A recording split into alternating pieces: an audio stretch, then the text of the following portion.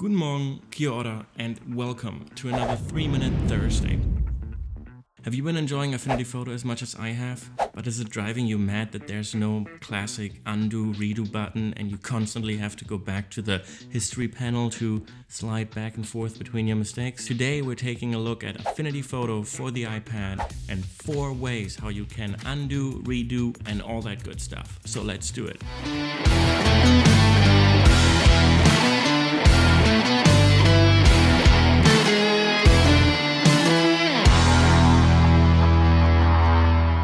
So first things first, let's bring some proper undo and redo buttons back into our main editing UI. To do that, you're going to go back to your main view where you can see all your documents. And in the very top right corner, you see the little cogwheel, which will take you right to your app settings. And then you head over to interface and you can see pretty much here at the bottom that you have show undo and redo. So you're just gonna tap that. You can see now in any type of document, you have 2 little buttons here for undo and redo. Super useful. And the best thing is it works across all the personas, but be careful with that. Let's say you're in the export persona and you haven't made any changes because, well, you can't make changes in the export persona, and you hit undo, you'll still undo the last change you made in the develop persona or photo persona. So be careful with that. So that's obviously the best thing to have. You're welcome. But while we're here, I want to show you the history tab as well because it has some pretty cool features. So let's say you're in the develop persona and you make some changes to your edit. You can obviously undo and redo down here,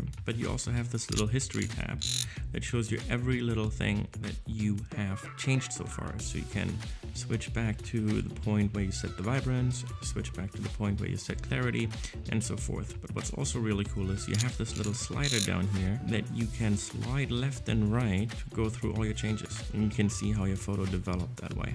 That's really cool.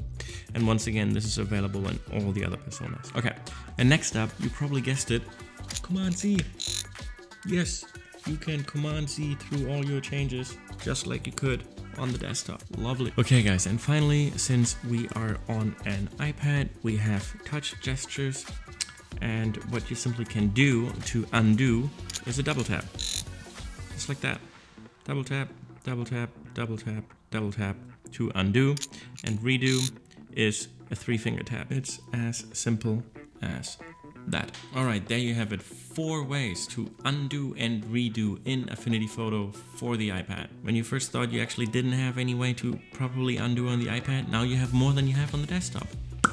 If you learned something today and this made your life better in any way, shape or form, please hit that like button because, well, YouTube likes that. And if you'd like more videos like this one, consider subscribing and hit that little bell icon so that you don't miss the next video. Thank you so much for watching. Vielen Dank fürs Zuschauen und bis zum nächsten Mal.